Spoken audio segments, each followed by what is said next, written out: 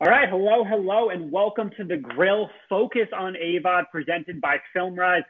I am Brandon Katz, the senior TV reporter at TheWrap, and I am a proud couch potato. And I think that makes me uniquely positioned to ask our panel of experts all about the television industry and the ever-fluid landscape we are experiencing right now. Before we dive into our conversation, let's just go around the digital room for some quick introductions. Daniel, let's start with you. Hi, everyone. I'm Daniel Christman. I'm currently SVP of the cross-platform group at Screen Engine ASI. Tejas, how about you? Hi there, Tejas Shah from FilmRise. I am SVP of Commercial Strategy and Analytics. Katina? Hi, everyone. I'm Katina Wachter. I lead our ad sales strategy for the Roku channel here at Roku. And Alysha? Hello, everyone. I'm Alysha Dino. I work for global CTV ad server Publica. So as you can see, just from those brief introductions, we have a lot of smart people plugged into the industry for this panel. So I'm excited to learn. I hope everybody else is too. And just to start things off, one result of the study that you guys put out that immediately stood out to me is that AVOD, advertising video on demand, is quickly becoming the first touch point in most Americans' living rooms. And I'd love to go around this digital room to hear from, a content tech publisher and broader industry's perspective, what the ripple effects of AVOD becoming the epicenter of the media experience will be in each of your given corners of the industry. And Daniel, let's start with you again. Yeah, I think from the market research side, we're expecting everybody to kind of want to delve in, clients specifically, and kind of figure out how this industry is evolving. And we're at a time right now when the terms AVOD and FAST are still new to everybody.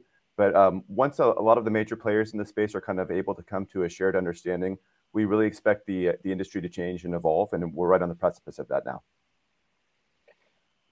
Yeah, just to piggyback on that, I think that AVOD and FAST have both kind of flown under the radar for the past few years. I think it came more into the cultural lexicon in 2021 and definitely to the forefront in 22.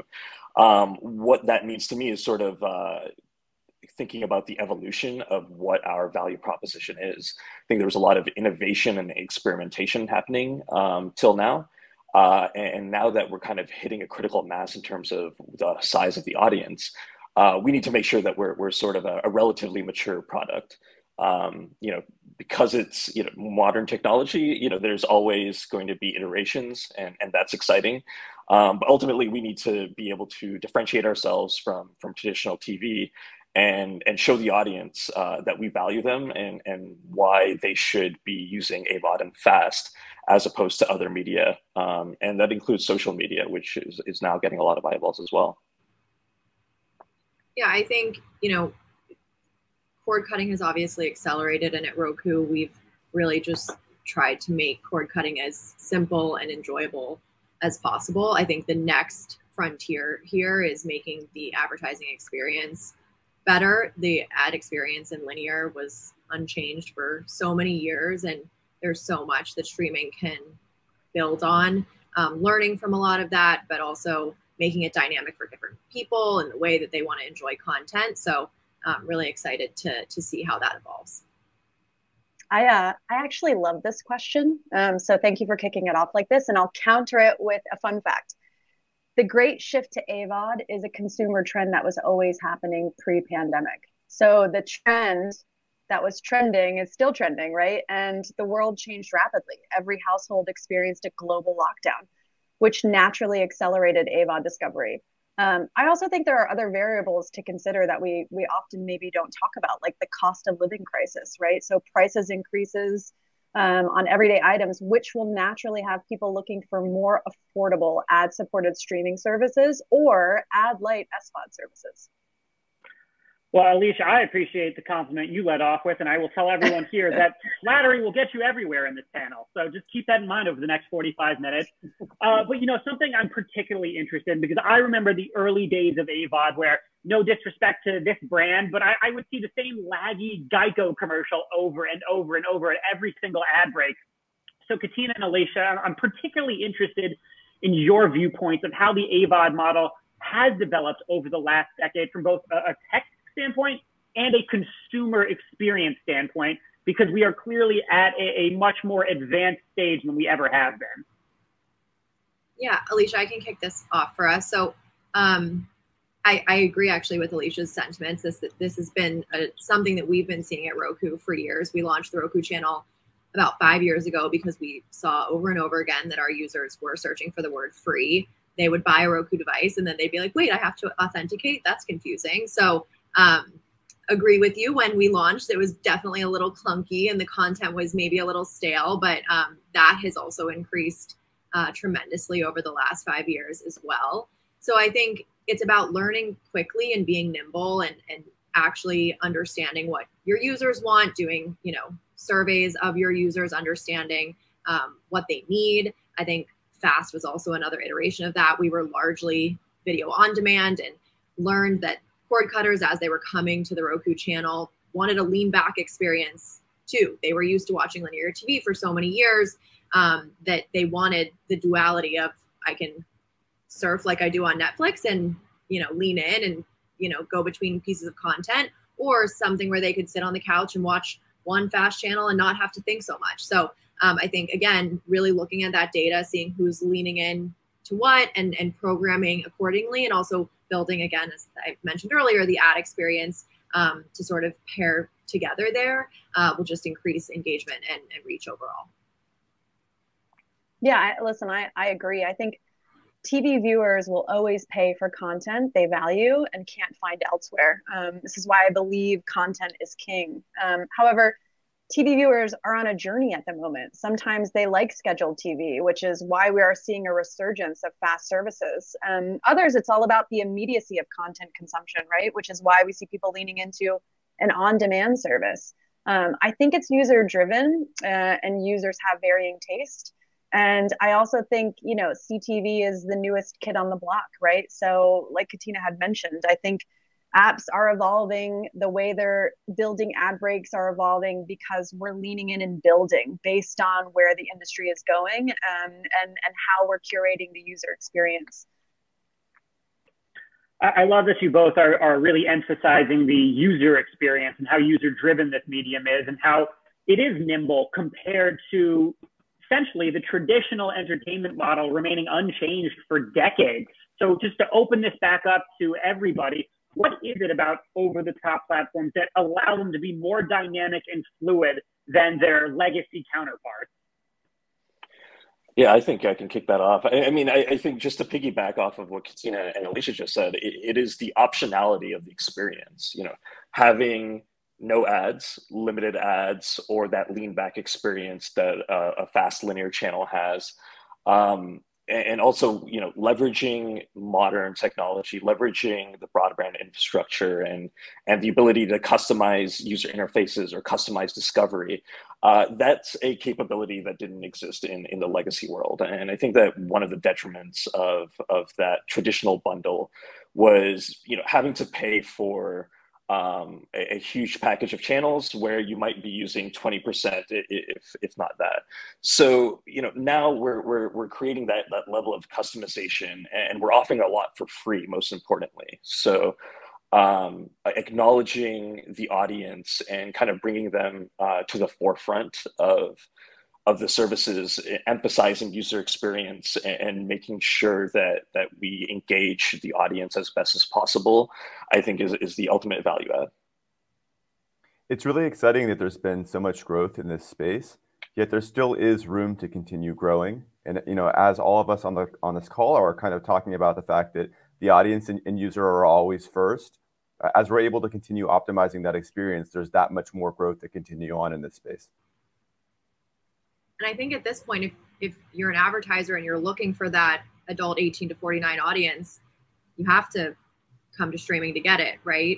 For the first time in second quarter, Nielsen reported that adults 18 to 49 were spending as much time streaming as they were in linear TV. So that was something that we all saw coming, right? But for it to actually happen, and to Daniel's point, that's only the beginning, right? We don't think it's just going to plateau there, right? So I think Alysha mentioned this too, but consumers have way more choices now. So we really have to speak to them in a way that works for them, or they'll go somewhere else and do something else and be on another screen. So it's really up to us to make sure that we're being dynamic and nimble, as I mentioned, to continue that growth.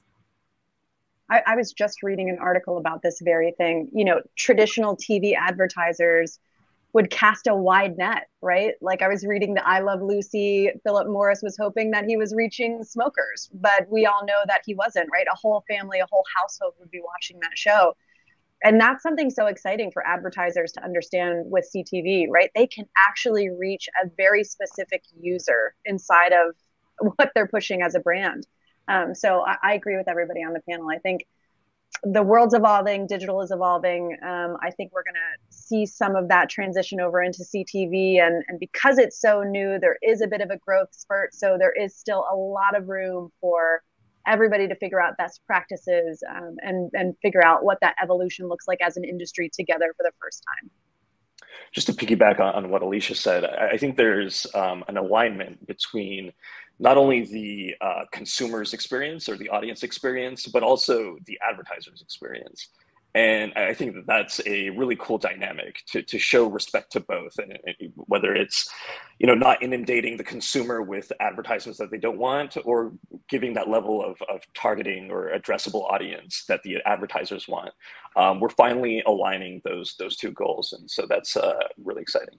And I just think adding fuel to this fire is the fact that U.S. cord-cutting households are projected to overtake U.S. pay TV households in the next 3 years. So, like you guys all said, we are at a nexus point, but growth is still very much up ahead, and we are still seeing massive changes. And I think to that point, we have seen Netflix lose subscribers in each of the past 2 quarters. Other streamers, such as Peacock, have remained flat. We're obviously still waiting to see what happens with, you know, Paramount Plus, Disney Plus, HBO Max. But what, if anything, does this potential deceleration of pure SVOD growth say about the industry at the moment and the viability of AVOD and FAST, which is what we're all here to talk about? I was just going to say, I think the point of entry is really important. Like someone made the point earlier about having so many wasted channels when you're buying, you know, a large cable package and you're watching 3 things. Like, I do still believe in SVOD, and I think that, you know, as new products come out, users are going to test them and subscribe to them. And some people will forget to unsubscribe, however it works, but they'll always need AVOD to complement that and to actually, you know, round out their debundled cable or, you know, traditional broadcast offerings. So I think as long as, again, we're doing the right things to make sure that the content's there, the ad experience is there, that will continue to be the case no matter how many SVOD services. And if anything, we've all learned that people who, you know, launched as a traditional or a SVOD only service do need those ads. Netflix, Disney Plus, they're prime examples of that. And Hulu's been very successful in the way that they've had options for the last, you know, 5 or 6 years. So I think that trend will continue to emerge as well. Yeah, exactly. I mean, it's exactly that, the hybridization of all of these models, combining SVOD, AVOD, and FAST together. It also speaks to the economic realities that we're in right now and what has happened in terms of SVOD stacking. You know, it's just not everyone can be direct to consumer, and we're kind of seeing the fallout of a little too much of that. And so, yeah, ultimately seeing hybrid models, I think is what we're going to see going forward. And, you know, speaking to the viability of AVOD and FAST, it just underscores that ads aren't necessarily a bad thing. I think that Netflix kind of made it a bad word initially. And I think that now we're seeing the legitimization again of advertising, and how consumers don't mind them and actually really want, the same way they want content discovery, also want product discovery as well. It's super fascinating, right? I mean, SVOD services for the first time are exploring ad light options for users. So I think it's where the industry is heading, because I think it's more about the user's choice versus subscription or ad supported. So I actually think both will always exist in our ecosystem. It'll just be about user preference. And I also kind of think users follow content. I mean, so if 4 seasons of a show live across 3 CTV apps, users are going to flow in and out of both AVOD and SVOD services to continue consuming that content. I think we're seeing it happen now, which is why I kind of like the collaboration that's happening across OS systems, devices, apps, and I think as we watch those bundles continue, it's only going to help consumers understand discoverability. And isn't that the beauty, though, also of AVOD, right? Is it feels like this really crowded ecosystem, but has anyone ever met a consumer or even any of us who doesn't want more, better, diverse content? People will always be searching for that. And again, the beauty of AVOD and FAST channels is that they've almost entirely removed that barrier to entry. So as audiences and consumers are moving in and out of all of these services, AVOD and the technology and the evolution is making it that much easier. To be fair, Daniel, I think my 70-year-old father could subsist on World War II content alone for the rest of his TV viewing life. But of course, that is a minority. You're right, that we all want a diverse slate of content. And I want to stick with this idea of hybridization for a moment, because another thing that stood out to me from the FilmRise Screen Engine study is that 60% of streaming users use both AVOD and SVOD. Now, on the surface, I think that this somewhat suggests that we're just remixing the cable bundle of old. And there has been a small kind of minority concern from some consumers that we are heading in the same direction. But you guys have touched on it already, but I wonder if you could expand. How does this new medium, SVOD, AVOD, and FAST combinations offer an evolution of that as the existing model? How does it improve and provide a better experience for consumers that essentially builds on what we've had while still offering something new? I think that the key value proposition is that being built on an over-the-top infrastructure, the level of data that we have as a platform and as a content aggregator allows us to cater to the audience a lot better. It allows us to understand user behavior, at the granularity of every second of the day, and help the user out with, whether it's content discovery. If we see that the user is, searching for a very long time and then ultimately not watching any content at all, which is a behavior we see often. What we did was we optimized our discovery algorithm in order to cater much more or much better to the individual user. That's just not possible in the legacy infrastructure, and that goes both ways. Again, the aligning of the advertisers' goals and the consumers' goals. So again, leveraging analytics, leveraging data to provide for advertisers a value proposition, saying you can target this user specifically. They are, and also from the user's perspective, assessing, are you open to this ad? Or this type of ad or this type of format, and being able to customize for that. The advent of the SVOD players did something amazing, right? It put these massive libraries of content at consumers' fingertips for the first time. That's a really big deal. I mean, it's done in music, obviously, as well. Changes the way we all consume. But I think that, in our heart of hearts, if we had really sat and thought at the time, Brandon, as you were mentioning, that Netflix kind of had this narrative that ads are bad, we kind of all knew that it would come full circle in a way. But just because we're feeling that it's come full circle, it doesn't mean that we haven't taken a massive leap forward. And it makes so much sense that AVOD has come to kind of be a partner and remove that friction for consumers as they're looking for additional content. Despite the fact that we still think that the SVOD services are fulfilling a really important function for consumers in delivering this massive amount of content to let people all find what they want. Yeah, just to piggyback off of that, I mean, ultimately, having all of the content at your fingertips is an advent in itself.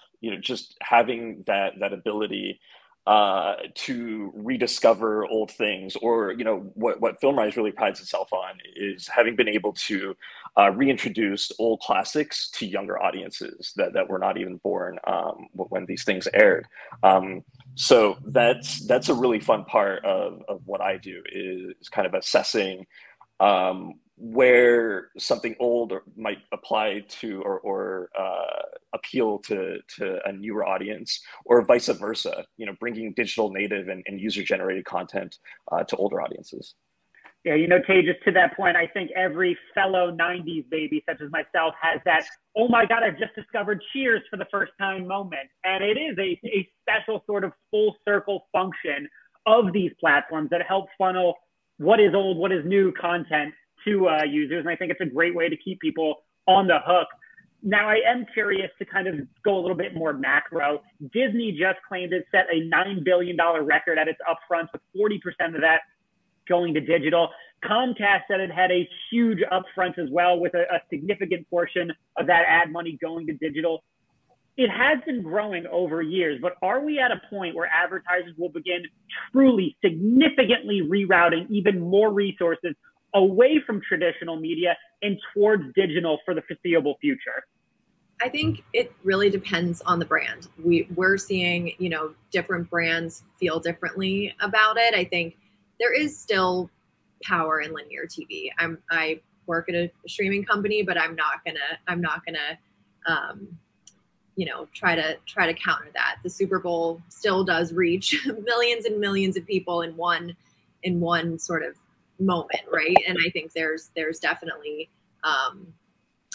power there. I think, a lot of what we've been reading in the upfront doesn't surprise me. I think we've seen the last 3 years, it has definitely accelerated.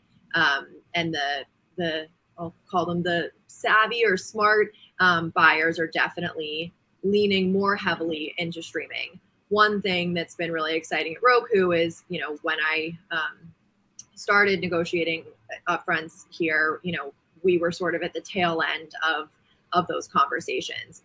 I used to be a TV buyer. I remember, Memorial Day, you start with broadcast networks, you progress through cable, and then you do sort of the digital and the unwired networks at the end, right?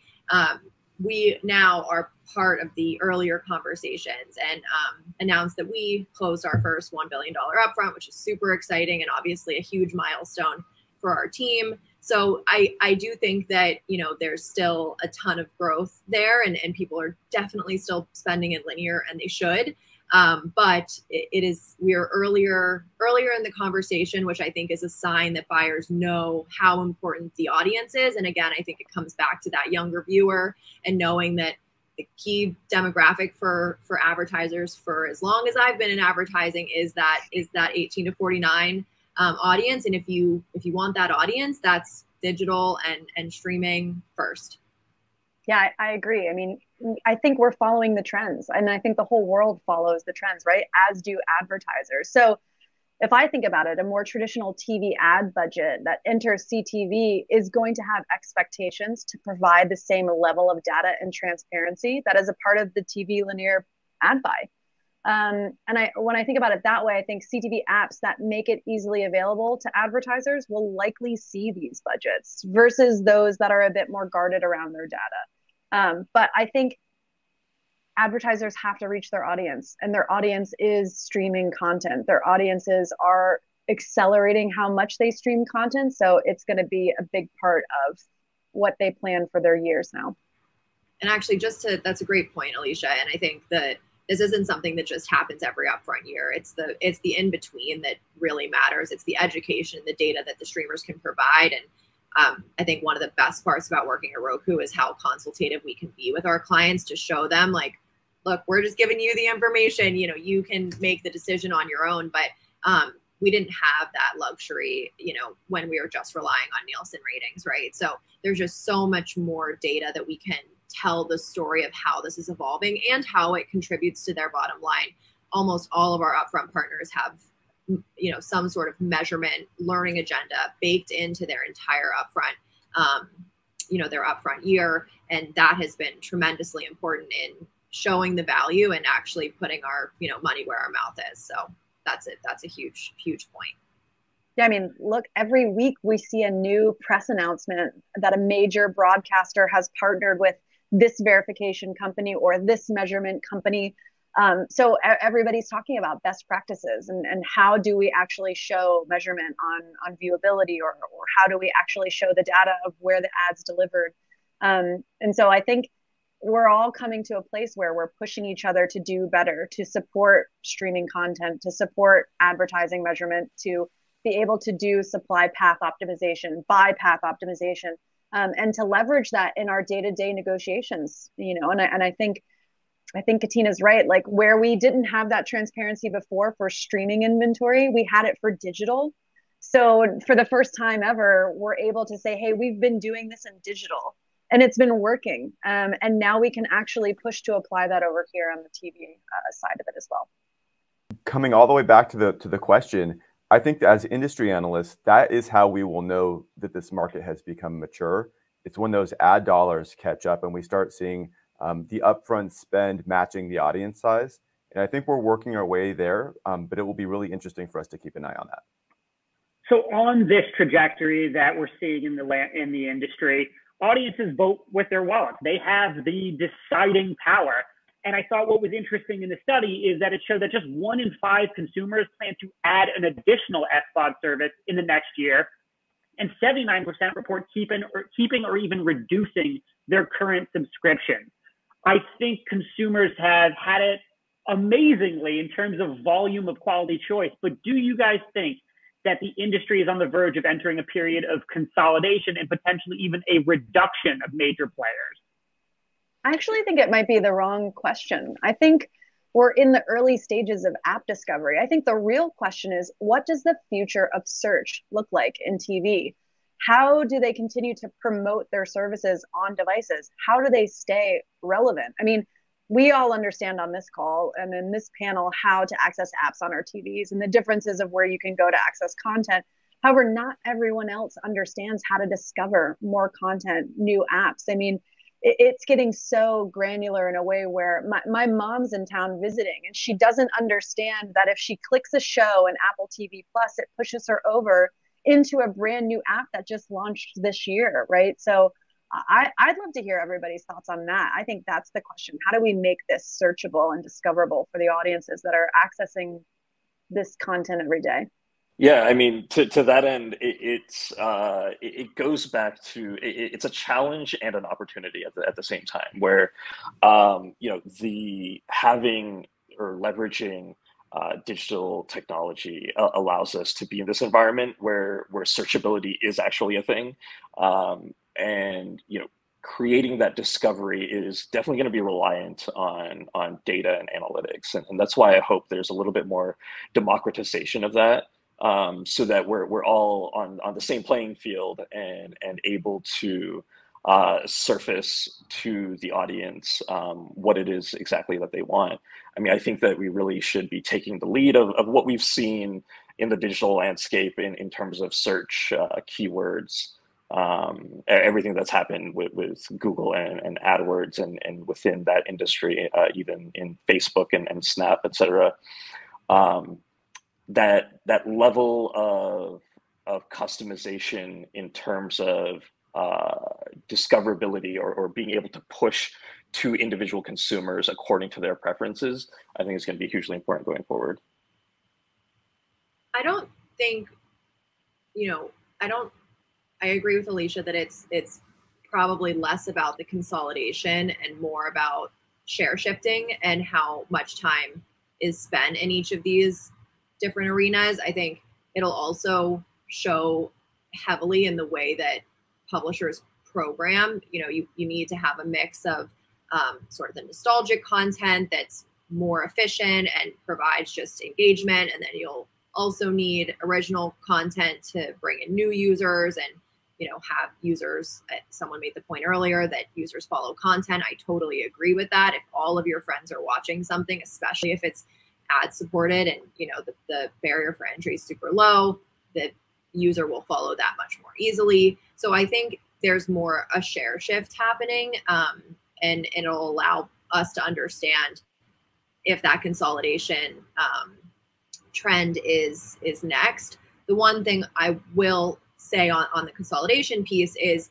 we've learned that the more content that you can put in one place, the better engagement is, because users do like spending more time in one place rather than having to juggle between a million apps. So that doesn't mean necessarily that, you know, content publishers are going to shut their doors, but is there a way for us to make the UI of any of these interfaces of the streaming platforms more aggregated? So, you know, the user's recommended things that maybe does cross between different apps in a way that's obviously economically sound to all the providers, rather than the user the onus being on the user to jump between one app to the other. We've seen the number of apps that users access on a monthly basis go down. They're spending more time and less. So I do think that will continue, especially as people, you know, get their sort of cord cutting routine down.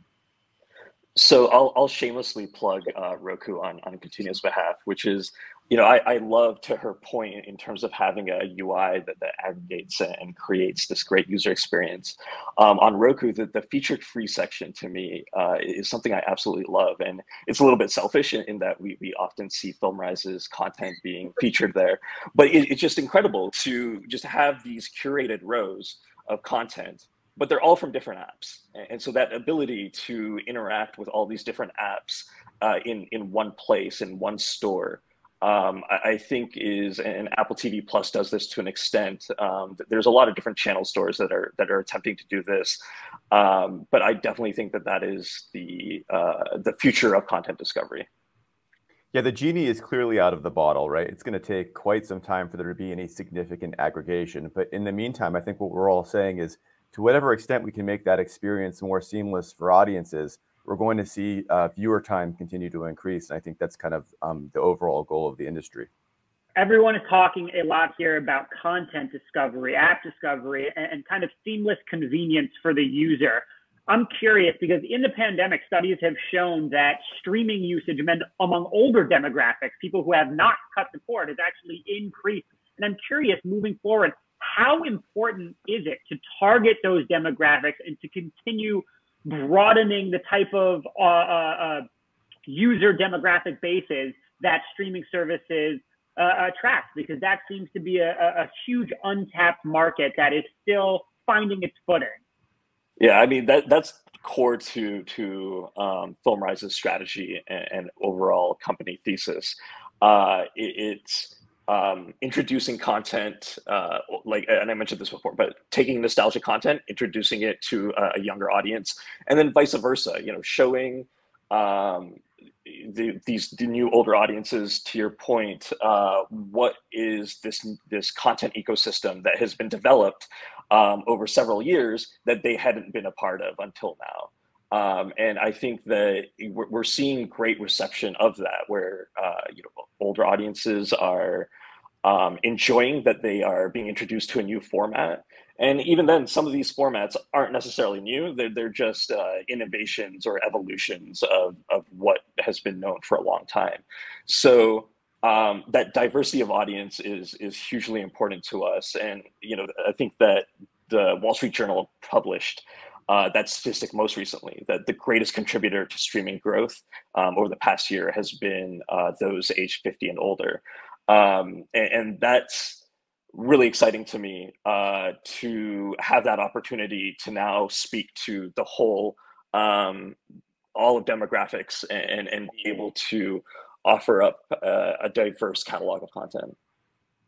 Yeah, I think streaming is mainstream now, which is really exciting. I think for it to get anywhere close to the power of linear television, it has to be mass reach. So I've spent a lot of time on this panel sort of plugging the 18 to 49 audience, but the 50 plus audience should not be ignored here. And I think it also just shows, you know, how seamless the experience is, that, you know, people who have been watching linear TV for 30 plus years are making that shift and staying cord cutters.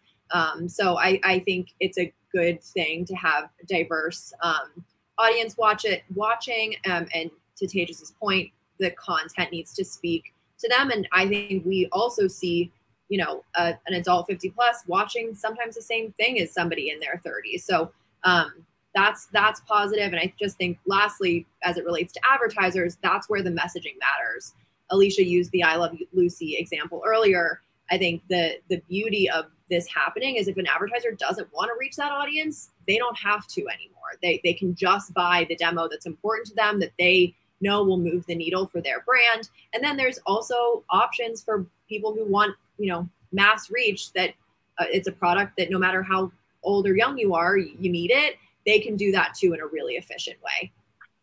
Yeah, I was just thinking about my mom being in town, right? And how she used to watch TV, like how she grew up watching TV was a set day schedule, the news comes on, or the show airs its new episode on a certain day. And it's been really exhilarating to introduce her to streaming.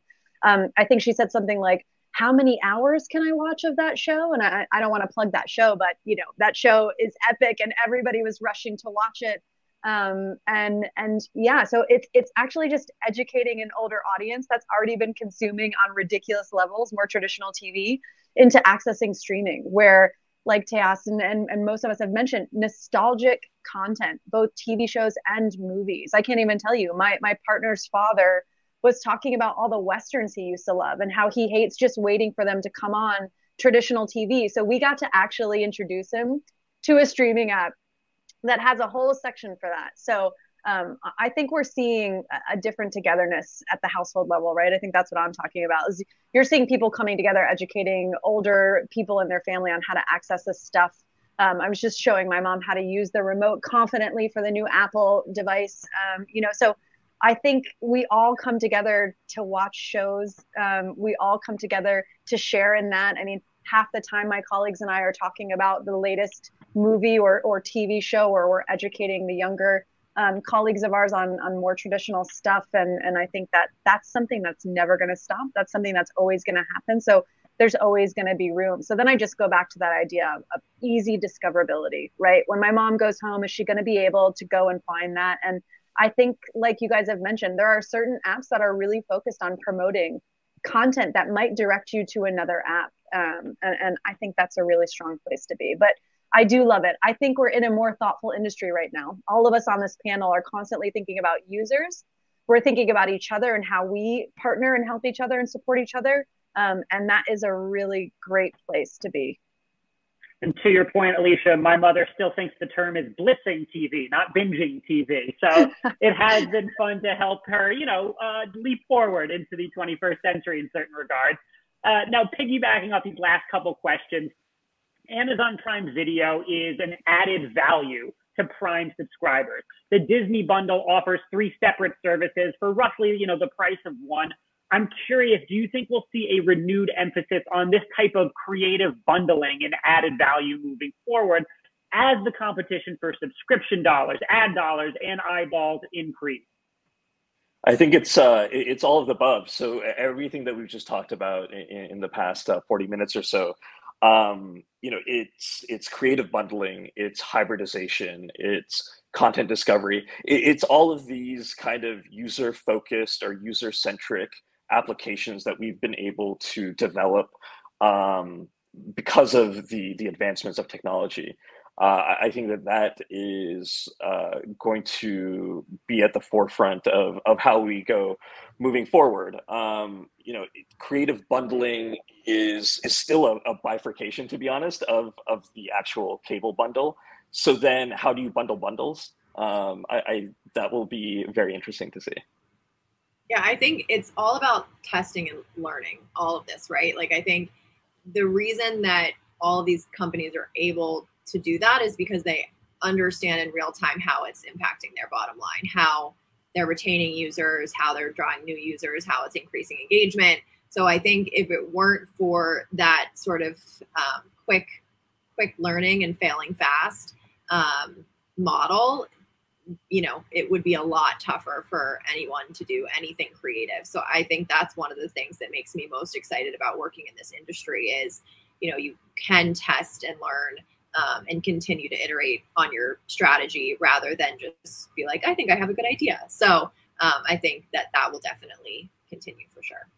Yeah, and to whatever extent entertainment has completely broken through all silos and become integrated with every aspect of technology in daily life, that just means that there's more opportunities for the discovery that we're all talking about. So Finding all of these partners, amazing partners that we've all worked with, across CPG and tech.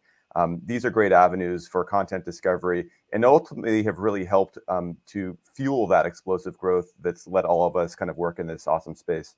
And I think actually, sort of building on that, there's also just a lot of cool partnerships that aren't even all content driven, right? We've seen a lot of examples where content publishers are partnering with food delivery services. So, I think there's a lot that it's creating, sort of opening doors between industries that wouldn't have been open before, which is awesome. I mean, I think all of us were blown away by the way we started this year off with the Super Bowl having a QR code, right? So I think everything is on the table. Anything is possible and attainable. And like Katina had mentioned, we're in an environment where we actually can test. We can be forgiven for a mistake and relaunch it. And so I think it's an incredibly fun time. I see ads that I've never seen in a TV space on my connected TV devices when I'm streaming. And that's also very exciting. Thinking about the advertisers that traditionally didn't have the budget to get their ads on a TV environment now have the opportunity to actually reach their audiences, and their audiences are in streaming. So I would agree. I think discoverability, the ease and the simplicity of that is going to keep pushing this forward.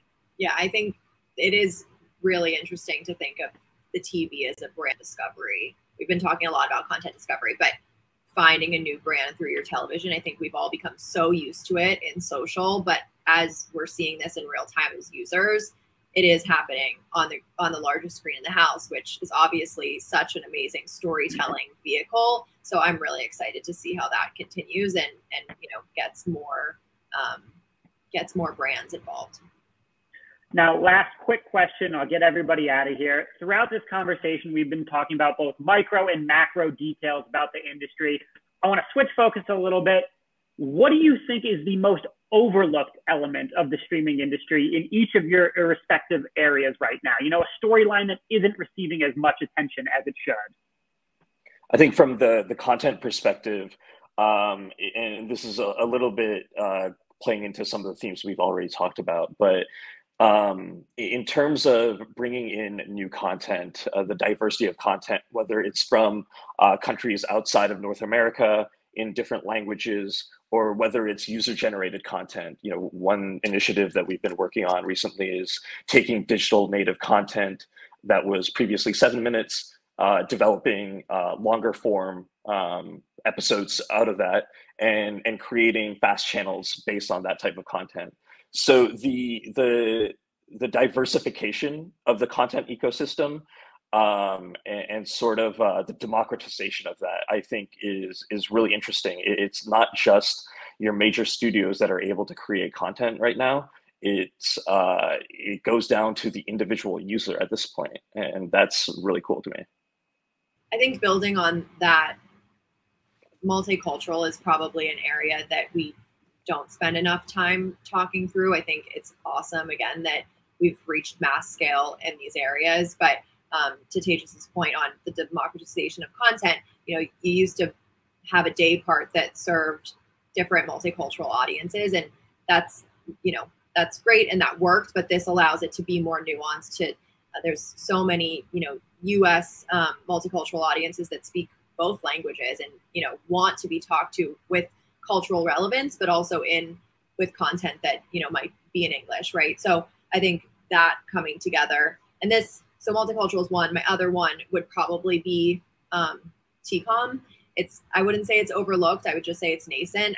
We've been talking about interactive on CTV for years with partners like Brightline and Innovid, and I think it's been like a nice to have for a lot of brands. But I'm really excited to see how that continues to evolve and gets better. People used to say that there was no way that people would shop on their phones, right? And now look at us. So I think that is sort of the next iteration, and it'll be really fun to see what we can do both from the advertiser perspective, but then also the value that it provides to our users. I think I selfishly feel like we're not focused enough on building the right ad break and the right ad experience. To Katina's point, like in-language ad unit for in-language content, right? So I think it's something that is being discussed. Frequency capping is a major buzzword, but I also think people aren't talking enough about the right technologies being utilized to support this type of inventory, this type of content, right? Building an ad break for a content owner who has distributed content over into another app. There are walled gardens where the ad stacks aren't talking to each other. So I'd love a world in which we focus a little bit more on that. But again, it's selfish as a global CTV ad server to be asking for that. No, this is a great segue because I just wanted to touch on this really briefly before we all wrapped. The concept that potentially viewers want or are not conscious of the fact that they want an ad break. And I think that as Katina was mentioning, you know, mobile usage, we're all multitasking right now. At one point, it was kind of a buzzword, like the concept that you were, you know, using two screens. But now it's just, you know, so native to all of our experiences. But I think that that's really going to help fast channels as we move forward. That the right break is actually something that people want. So we'll really be able to capitalize on that, and that's, you know, a perfect opportunity for our ad partners. I really want to thank everybody for taking the time to come for this discussion today, because you know what? I feel like I could go teach a lecture on it based on the expertise I've absorbed from all of you guys. I really appreciate it. I hope maybe next year we can all reconvene and take the temperature once again of this ever fluid, ever evolving landscape. So thank you guys again. Thank you. Thanks a lot, Brandon. Thank you.